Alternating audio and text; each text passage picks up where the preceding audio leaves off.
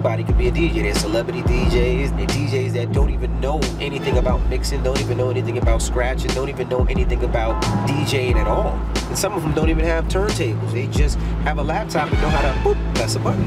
You could hire another DJ that can push a button, and yeah, we can play the same songs, but it's how you play that music. When I walk in, 9 times out of 10, the party's packed already. So now it's my job to take that good time to another level. So now I'm gonna get on the mic and I'm gonna tell them I'm in the building. And then from there, I'm gonna play the biggest record in the world and try to elevate that party. That feeling when you go to a club and you go to a party and you see people rocking, it's kind of like a satisfaction, like I did that. That's like my job being complete. There's nothing better for me than going to a club and somebody can have a fucked up day or a bad day, and you can change their mindset. You can change the way that they think. You can change everything about them to make them have a great day. So that makes me enjoy it even more. Respect the DJ. The DJ is the one that breaks the record. The DJ is the one that takes that chance. I'm the kind of person, I don't ask for respect. I'm gonna demand it. And if you don't give it to me, I'm gonna take it. DJ! Yeah. Oh, God. Yeah.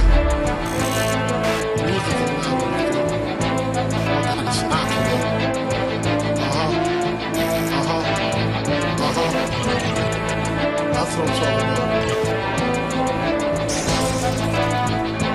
I just want to wild out.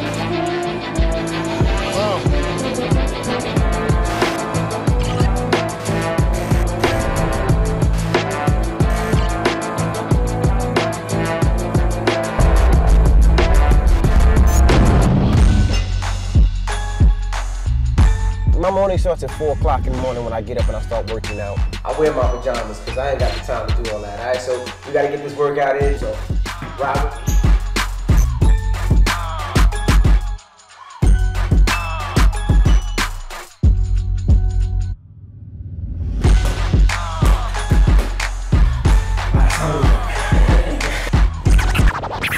Now, the first thing we do is decide what car we're going to drive.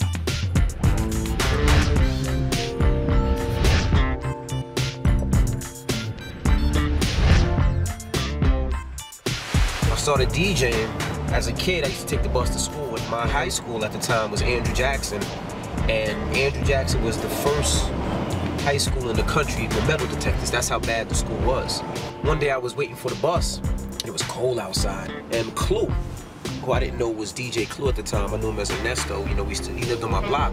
He pulled up in a brand new car. So I ran him down, I flagged him down. Yo, Ernesto, yo, what are you doing? And he was like, I'm a DJ. And I was like, yeah, all right, money, you must be selling drugs. Put me on. I need to know what you're doing because I need to get bread. And he was like, I'm a DJ. I was like, yeah, all right. I went to his mom's house after school. And when his mom, rang the doorbell, his mom walked me downstairs. And when I got there, it was just tons of records. I was like, what the hell? He was like, yeah, I'm a DJ. So he showed me him being a DJ and told me he was DJ Clue.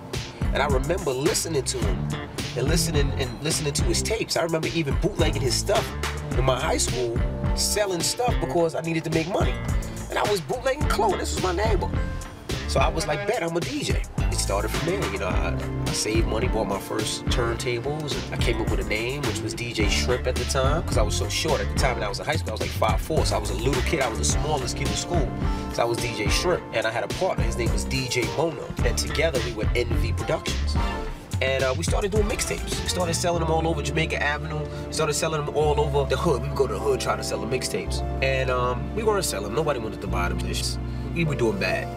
And my partner at the time, Mono, was like, you know what? We're not making no money. I don't want to do it. So I'm done. But what happened when we used to give the tapes to the bootleggers and all the people that would sell the tapes, I was DJ Shrimp, he was DJ Mono, but the stamp would say Envy Productions. So when I used to go to sell a tape, everybody would be like, I Envy, and they started calling me Envy.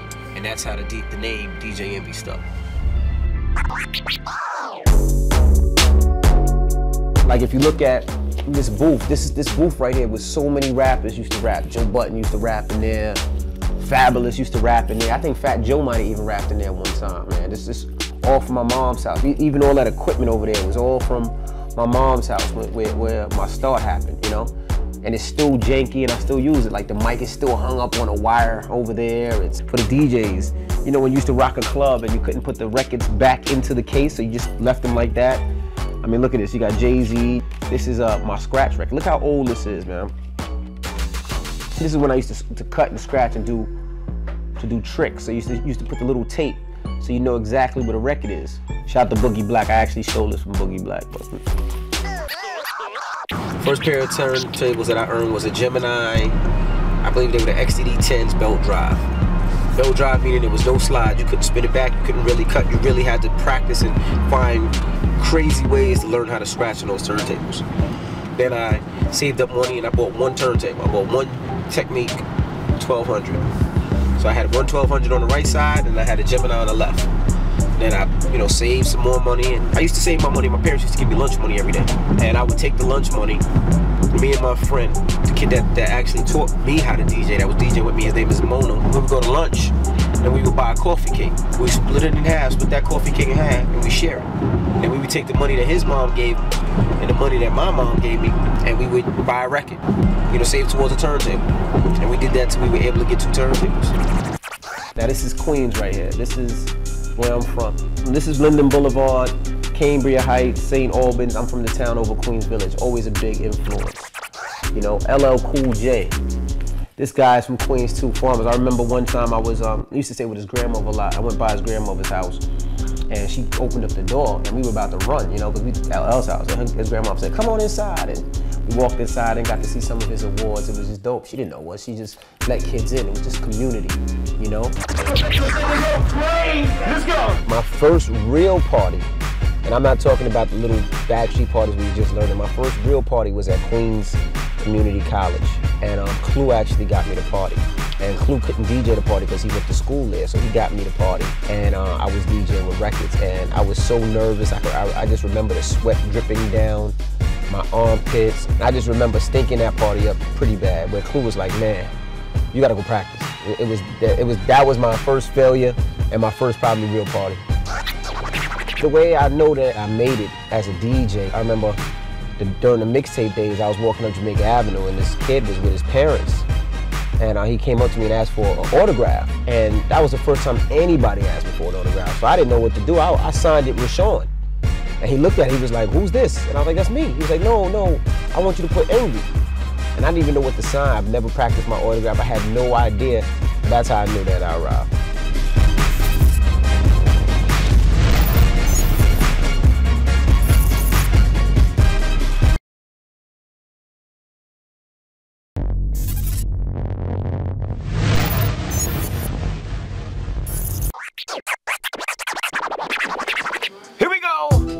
Yeah, the mixtape game was fun. It was new music. It wasn't the social media aspect. The internet wasn't big. It wasn't even around, I don't believe. So it was like, you do a mixtape. That mixtape lasted you 3 weeks, 4 weeks, and then by the time the mixtape was out, you was ready for a new one. So it was just, the music was so good and the music was so entertaining and it was so great. I used to have to drive to the record labels every other day to find new music and to find new songs and go to the studio all the time to get this new music. And it was fun. It was the fact that you would try to find a new artist, the fact that you would look for lyrics, the fact that you would look for new beats and new music. It was encouraging. It was a great feeling. Music back then for me was a feeling. Like when I listened to it, it wasn't just hardcore rap, because I grew up on, of course, the Nas's, the Jay-Z's, the Biggies, the Mobb Deeps, the Noriegas. It was also the Wyclefs and the Fugees. It was just a feeling of music. And you were excited about that every time you put out a tape. You were excited about that intro freestyle. You was excited about if I had an R&B exclusive. Those were the things that you wanted to hear. And the artist wanted to be on your tapes just as much as you wanted them on the tapes. So it was a feeling of, wow, which was great. This was my album, man, and I was super duper proud of this album. This album had everybody on it from Jay-Z to Fabulous, the Lox, 50. I mean, you name it, they were on this album. This was my pride and joy, I think we came out and did like 70, 80,000 units. No real commercial, no video, but this was my pride and joy. This is what I put my heart into when I produced this record. So it was dope, man. This is my album. We're gonna have some others. We're gonna fun tonight. Y'all excited to see DMX? DMX showed me that there was money outside of just urban music. He was the first person to put my music in a movie. The first time I got to see a check, and the checks keep coming, because I remember he did a movie and he allowed me to produce some of the records on the movie. And I got a check, and I was happy for that check. But then I didn't know you get a check when it's released international. And every international region is comes out, you get another check. And then every time the movie goes to VHS or VCR or DVD or Blu-ray, you get a check. So that was DMX that showed me that. So the dog.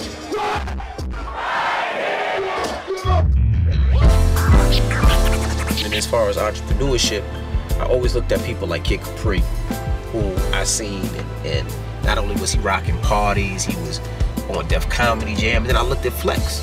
If you look at him as a businessman, from some of the stuff he did, from the TV shows to his own programming to creating a brand from the Tunnel to the Funkmaster Flex whips and all that stuff that he's created, showed that you could just do other things than just DJ. You can take that DJing hat and make it into a business hat. And I've been able to do that with a lot of stuff that I've done.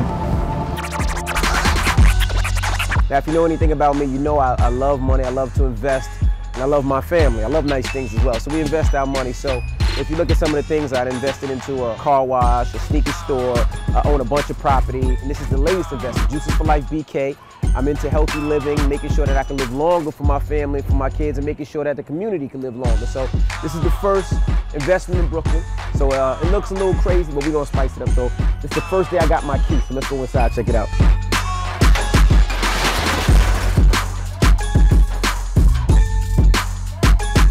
This is where it's gonna be nice. This is where we're gonna be making the juice. Then in the summertime, we'll have barbecues and people can actually come outside. And we're all about healthy. Not only healthy living, but giving back to the communities. It's not only just making money, it's also giving back. Everything healthy is gonna be for us and for our community. And this is my actual partner right here, Angela Yee. Now, Angela Yee was the one that actually found the place. She found the spot, she found the location. She's from Brooklyn, so she actually found everything. I'm excited about it. I know Envy juices every morning, and so do I, so I kind of felt like we needed in this neighborhood. And we're actually gonna go through the process of learning how to do every part of this, from learning how to juice, learning how to... It needs a lot of work. Yeah, it needs a lot of work. So we're gonna learn how to make the juicing, learn how to process, learn how to everything about vegetables, wheatgrass, work the register, register too? Yeah, you gotta learn everything. Juices for Life BK, DJ Envy, Angela Yee, Styles P. So now I'm a part owner of a beverage company called Top Pop, which I'm very excited about. All natural sugar, all natural flavors. It's not as expensive as a lot of your premium brands. It's just a matter of expansion. I'm using how I market myself to market the soda company. Not only that, it's just what we do to give way, to give back. I mean, we bought over 100,000 bottles of water and sent to Flint, Michigan with the help of everybody that follows me and listens to me, which was dope. How are you? Good to see you. Hi. This is Marlene, everybody. We're taking you guys on the tour, so tell the people what we're taking. So we're in Oak Beverages. We're in the oldest beer distributor of New York. And what's 7-Eleven? How many 7-Elevens are we in currently? Right now we're in 42 7-Elevens in the New York metro market. I think we should go on a 42-day run. Right? I'm down. I said, but if we're gonna do it, let's do it hard. Every day we pick a 7-Eleven and we promote what 7-Eleven I'm gonna be at, and try to drive some of my fans to come to that 7-Eleven and pick up some soda. Let's do it. I'm down. Let's call it like the 42 days of summer, and just for 42 days straight, every day we go to 7-Eleven and we promote it on our websites. And we try to get our fans to go there and buy out the Top Pop to really push. Cool? I think that'd be dope. I think that'd be hot. Well, getting my first radio job was difficult. They did a show called Take It to the Streets, and I was doing mixtapes at the time. They picked 4 DJs for taking it to the streets, and I wasn't one of them. And I didn't understand why. I'm pushing more mixtapes than a lot of the guys that was on there, but they didn't hire me. So I was like, I just said, after that, I'm gonna keep grinding and keep doing what I have to do. And one of the DJs that was picked for it passed away. Rest in peace to DJ Threat. And when DJ Threat passed away, it opened the doors for another DJ to come, and they gave me that opportunity.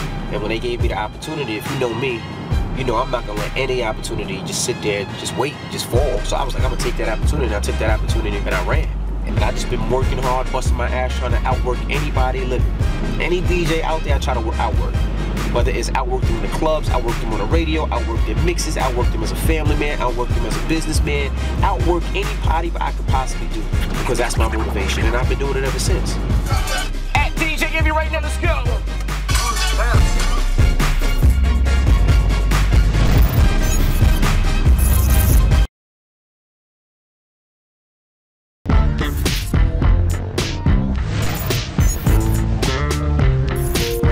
Now, I'm from Queens, so you know growing up, cars was my big thing. So now it's time to pick up my son from the bus stop.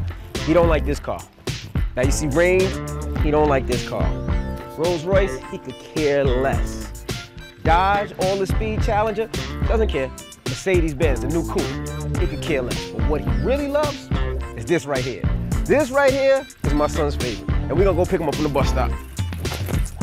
Hopefully we don't get pulled over by police. Still a black man. Well, balancing career and family is very difficult. You're looking at a guy that has 4 kids and another one on the way. You know, I was always into having a child. Not only raising my child, being a good father, but being a friend. And that's what I think the best thing with my kids now is not only am I their dad, but I'm also their friend. Me and my kid, I can go back and forth with music. And I can take my son to a concert. We are into the same thing, which is the main thing. But balancing it is a difficult thing because I'm into my job. What I do is I keep my family with me. You know, when I go to All-Star or I go to Super Bowl or I go to CIAA, if it's an event where I can take my kids, I bring the whole family. If it's an event where I take my wife, I take my wife. Not only that, is, you know, when my son has tournaments, I'll fly out to whatever city his tournaments are and broadcast my show from that city. You know, because it shows, damn, my dad he's a hard worker. Yeah, my dad likes to make money, but my dad's always by my side, and I involve my family and my kids so they know what I'm doing, so they can see how dad makes money, so they know already before they get to the age of 21 how to make money and how to keep their money. Those are some of the things that I do, and I do miss a lot of sleep. I don't sleep as much as I should, but if it's between sleeping and going to my son's game, I'll take my son's game every time. If it's between sleeping and reading my daughter a book before she goes to sleep, I'm gonna read my daughter that book. If it's between sleeping and picking up my daughter, my son, or whoever from school, I'm gonna pick them up from school because there's no better feeling, there's no bigger check, there's not enough money in the world that when my daughter comes running out that classroom to say that she loves her dad. There's nothing bigger than that. Morning, everybody. It's DJ MV Angela Yee, Charlemagne the Guy. We are the Breakfast Club. We have a very special guest today. Angela Bassett? Marlon Wayans. Mr. Chris Rock. Thank you. Mr. Kevin Hart. Yeah. Kanye West. Fetty Wap. Fetty Wap. Chris Brown. Breezy. What's up? Dr. Oz. Well, thanks for having me back. F. Gary Gray and Ice Cube. Hey, what up, what up? Men love to masturbate their Instagram. Sounds personal, Charlemagne. All those things that happened in the past, they all 100% true. Pete Davidson is here. Are your dad still around? No, did you not listen? 9/11. Jesus Christ. You got a terrible interviewer and an even worse person. When I first got the call for Breakfast Club, I really didn't want to do it. You know, I was on Power already, and I was doing afternoons, and afternoons was great. The program director at the time, and I was like, no. And he was like, why not? And I was like, I did mornings for 4 or 5 years with Miss Jones. I didn't really like waking up. It's hard because I do parties, I do shows, and it gives up a lot of your life. He made me an offer I couldn't refuse. It worked out. It worked out well, and we've been doing it for the last 5 years, going on 6. We'll see you guys later. The 2015 Global Spin Award for DJ of the Year goes to DJ Indy. 220 on the dash, but she drive me crazy.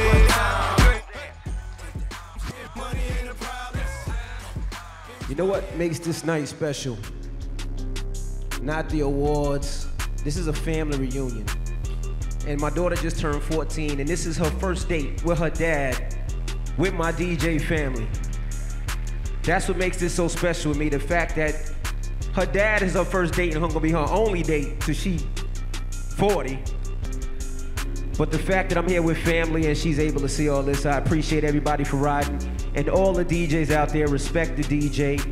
Respect us, respect us, respect us. I love y'all. Peace. When I won the Global Spin Award, it was amazing. This is actually my second DJ of the Year award, which was dope. All that hard work and all that busting my ass every morning and doing these clubs, this means everything. I mean, it was just an honor to be, you know, recognized amongst your peers. And not only that, the fact that my daughter was there, she got to see that. She got to experience it. She got to go on stage with me. She got to see how much loved her dad is. Just imagine as a kid to see your dad being loved like that. She was just excited, you know, and she was on her phone and texting her friends, putting it on her Instagram and Snapchat. So she really got to see daddy out, and that was dope. My son wants to go next year, but, you know, we'll see. Love y'all. The highlights of DJing, not only in the States, but being able to DJ in Africa. You know, being able to go to Amsterdam, being able to DJ in all these different places that I would have never been able to go to. I mean, I spent a week in Africa. I spent 2 weeks in Japan. These are things that I was able to do for music. These are things I was able to do from spinning some records. You know, just a kid from Queens in Africa. You know, kids from Queens in Japan. You know, and to see some of these different people and the fact that they respect me and enjoy my music and like the things that I like, it's just dope. I think next for me is still having fun. I mean, the Breakfast Club is still doing well. We're still getting more and more markets, which is a blessing. That's opening the door for me DJing in so many different places. I mean, I've been on the road every weekend for, I mean, since I don't even know how long. But the best thing for me is seeing my kids grow or opening up another store. Those are the best things to me because it takes me outside of music. Music is always there, but taking that out and showing my people, whether it's the urban community or my DJ community, how to make money and how to invest in themselves and how to make it, that's more than anything, because as a kid, nobody showed me. I want to be that one that shows little John from the hood, yo, I could take this $100 and flip it, make 1,000, flip it, make 5,000, flip it, make 10,000, and make something where I don't have to do anything illegal. I want to show the community that I came from the same place, that I didn't have to sell no drugs, I didn't have to sell crack, I got my college degree, I did it the right way, I planned it out, and I made it work, so they can make it work. Respect the DJ, respect the culture, and respect yourself. Out. Don't bother me, I'm working. Don't bother me, I'm working. Don't bother me, I'm working. Don't bother me, I'm working. Don't working. Can't you see I'm on the phone? Shit gone, don't be coming over here with that shit when I'm working. Call me Mr. Combs and I'm 9 digits strong. And it's hating on me, but it's 9. Working. When I was 19, I walked in the house and I told my mama she could stop. Working. When you niggas just the beatbox on the block, Big and D-Rock, they was getting that. Working. Then I linked up with some niggas from my hood who was known for putting that. Working. And if your record ain't had 9, then your song wasn't. Working. Ran into this young Joan, tell her come home, she asked for a check, I said, bitch, it was you. Working. Now every time she call, I don't even pick up, I just hit her with the text line. Don't bother me, I'm working.